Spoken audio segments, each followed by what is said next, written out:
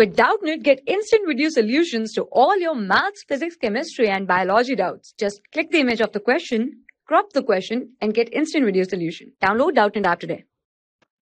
Hello students, here is a question. A block of mass m is on an inclined plane of angle theta. The coefficient of friction between the block and the plane is mu, and tan theta is greater than mu. The block is held stationary by applying a force P parallel to the plane. The direction of the force pointing up the plane is taken to be positive, as P is varied from P1 is equals to mg sin theta minus mu cos theta to P2 is equals to mg sin theta plus mu cos theta. The frictional force versus P graph will look like. In this question, you have to find the graph between F and P. So, first of all, we draw a diagram to understand it. First of all, we draw the inclined plane. This is an inclined plane having an angle theta, and here is a block of mass m, right? And downward force is mg, and we resolve the mg force into two components. In this direction is mg sin theta, and in this direction this is mg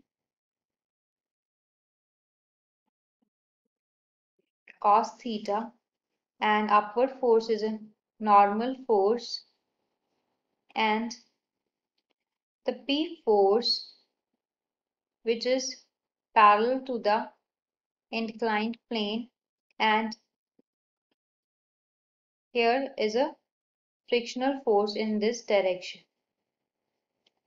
So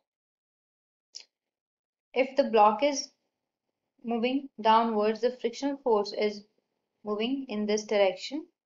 So if we do not apply the P force, means the block will slide, and at equilibrium position, we know that with the help of FPD, we write the equations at equilibrium.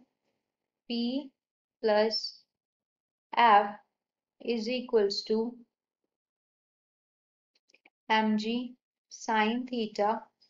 From here we can find the value of F frictional force, which is equals to mg sin theta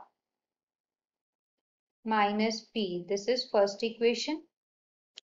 Now again we draw a diagram to understand the P2 force. Like this is again inclined plane, and here is a block of mass m. In this again it is mg resolved into two components, like mg sin theta and mg cos theta, right? And in this diagram the frictional force is downward direction, because why the frictional force is downward direction, because we increase the force P. We increase the force P. If we increase the force P, but the frictional force will be constant, right? The frictional force will be constant. The P is very much greater than F. So in this case, the block will move upward, right? That's why the frictional force is in downward direction. Now, here we write the equations from FPD. There is P is equals to mg sin theta plus frictional force. From this equation, we can easily find the frictional force, which is equals to P minus mg sine theta. This is second equation. And from first equation and second equation, we conclude that if we increase P, if we increase the force, then frictional force will decrease linearly. Right? Now, check the graph.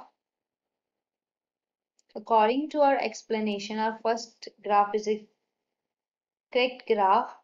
In this graph, if we increase force is an x-axis, if we increase force, the frictional force will decrease linearly, right?